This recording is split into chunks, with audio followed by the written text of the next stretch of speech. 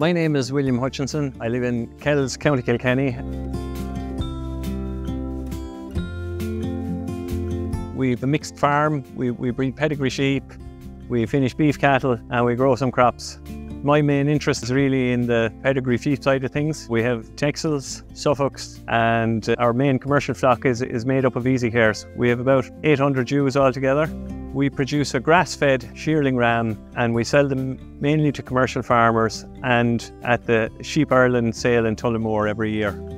Our breeding policy is really based on single sire mating and natural service. We're very strong advocates of running a flock of pedigree ewes rather than going down the embryo transfer route. Our ewes have to be very functional. We're all the time looking at the maternal index and trying to improve the maternal trait of the whole flock of sheep. Our plan going forward is, I suppose, to concentrate on improving the functionality of our sheep so that they do the job that is required for the commercial farmer. We tend to focus on producing, maximising the gain we can get from grass. So we don't creep feed our lambs, we don't meal feed our rams pre-sale, they're all produced exclusively off grass.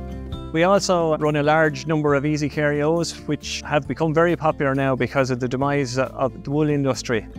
To win an award like this gives us great encouragement to continue on the path we're on. There's a huge amount of work involved in collecting all the data required to generate the breeding indexes. It's very nice to be rewarded for that.